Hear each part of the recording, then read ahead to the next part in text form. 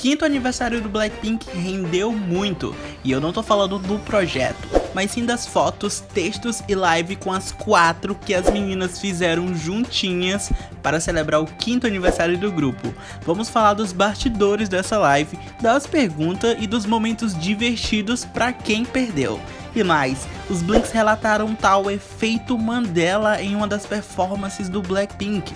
Lisa finalmente acabou com o mistério do cabelo? Será que ela tá loira ou ela pintou o cabelo de roxo? Vamos falar também da Jisoo quase ter chorado no The Movie enquanto a Lisa se derreteu toda. Se segura aí e assiste o vídeo completo para você se manter atualizado. E se você é novo por aqui e quer receber mais vídeos desse tipo, é só você se inscrever no canal que já vai começar a receber os vídeos. Blinks, por favor, me ajudem compartilhando esse vídeo com seus outros amigos, isso ajuda muito no engajamento do canal. A live mais implorada do ano aconteceu. As meninas do Blackpink se juntaram em um estúdio lá na Coreia do Sul para agradecer e se divertir com seus fãs na comemoração do quinto aniversário do grupo. A última live do grupo foi há quase um ano atrás, e sim, digo isso porque eu estou falando de uma live onde elas realmente interagem com os fãs, uma live que é divertida e que elas estão comemorando o aniversário. Então nessa live elas brincaram muito, responderam as perguntas dos Blinks e foi uma live maravilhosa. E eu trouxe aqui um pequeno resumo dessas perguntas que foram feitas. Quando elas foram perguntadas sobre qual a música mais memorável da carreira delas, elas responderam da seguinte forma: a Jennie escolheu Boombayah, a Jisoo e a Lisa optaram por Whistle e Rosé escolheu Playing With Fire. E aí, Blink, qual é a música mais memorável do Blackpink na sua opinião? Outro momento foi quando elas julgaram quem estava mais estilosa na live, ou seja, quem estava ali com um look mais marcante. A Jisoo e a Rosé e a Lisa apontaram para Kim Jisoo, ou seja, as três apontaram para Jisoo como o look mais lindo da live. E a Jennie apontou para ela mesma, porque ela achava que ela estava mais linda. Enfim, pessoal, eu achei que estavam todas muito lindas, mas foi isso. O que vocês acharam? Teve um momento também bem engraçado da live, que foi quando um fã perguntou qual era o álbum mais memorável do Blackpink. E adivinha, elas todas começaram a rir. Sim, já que o grupo só tem um álbum, os outros são EPs, então não dá nem pra responder essa pergunta. Porém, eu entendi o que o fã quis dizer. A Kim Jisoo riu demais. Confere aí um trechinho. 기억에 남는 앨범 작업이 있나요? Outra pergunta foi sobre o look favorito que elas já utilizaram no Blackpink. A Jennie respondeu que o uniforme escolar da era Rosé Celeste é o favorito dela. E eu confesso que é o meu também. A Lisa respondeu que o look de How You Like That, daquela cena em que ela faz rapper, também é o favorito dela. Rosé preferiu o look que ela utilizou no Coachella, e confesso, esse look é icônico. E a Jisoo escolheu o icônico look de Boombayah, aquele que tem um formato de coração. Eu confesso que as meninas acertaram nesses looks favoritos. E vocês? Bom, quando elas foram perguntadas sobre o que elas gostariam de fazer com os Blinks, a Lisa respondeu que quer abraçar todos os Blinks. A Jennie falou que gostaria de encontrar eles em um show. A Rosé respondeu que quer tirar selfie com os Blinks. E a nossa Jisoo falou que quer dar um sorvete para os Blinks. Entre essas opções, quais vocês escolheriam? Eu, claro, prefiro todas essas opções. Bom, agora vocês vão conferir algumas fotos e alguns vídeos das meninas saindo do lugar onde elas gravaram a live em comemoração do quinto aniversário do grupo.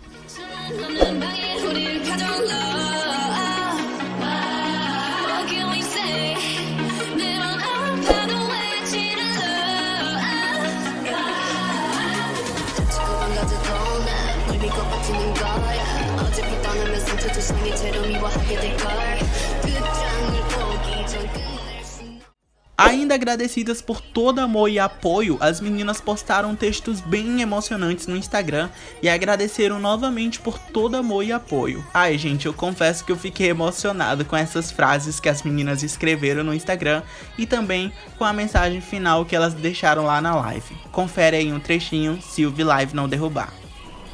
No, I just want to say I'm really grateful and thankful for our Blinks, and we couldn't be happier, you know, like with all the time that we spend together, and we're just so lucky to have everyone with us, on this journey with us. And I just wanted to say that rather than being like kind of sad and like you know, emotional about not the situation we're in right now. I really want to think about the future for us, like what's coming up next for us, because I feel like there's so many exciting things happening, and still, you know, we're working hard on anything that we can, so you guys can reach out to us in lots of different ways. So yeah, today was another day that we got together so we could talk to you guys, because we haven't talked to you guys in a long time as a group and alive, and I think there's more to come. So happy 5th anniversary, everyone. E agora vamos falar de mistério. Vocês já ouviram falar no tal efeito Mandela? Não é efeito mãe dela, é Mandela. Essa piada foi péssima, eu sei.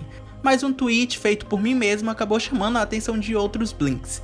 É que o Blackpink já se apresentou no Good Morning America em 2020, e embora muita gente tenha acordado cedo para assistir a apresentação delas, hoje em dia ninguém lembra que essa performance aconteceu.